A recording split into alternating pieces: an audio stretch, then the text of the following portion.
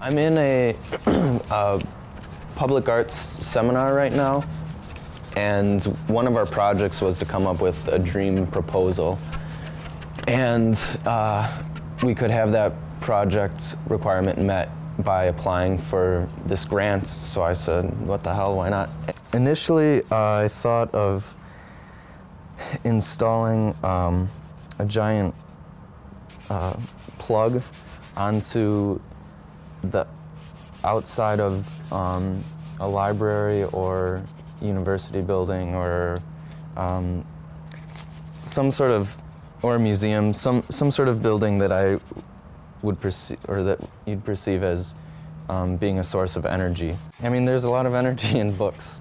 I guess the flip side of the plug is the outlet, and that worked better. Particularly being placed on the doors of the library, the entry point, it's going to function as literally an outlet to creativity.